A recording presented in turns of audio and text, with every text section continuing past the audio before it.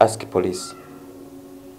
If they are saying that it is me who is always violent to them, good enough they are able to have the footage, and then I also bring my footage, and then we see.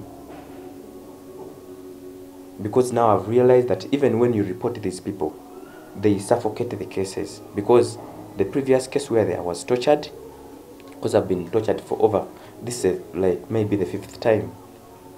I've been tortured several times. And what they come up with, they're like that it is me who inflicts these different injuries on myself.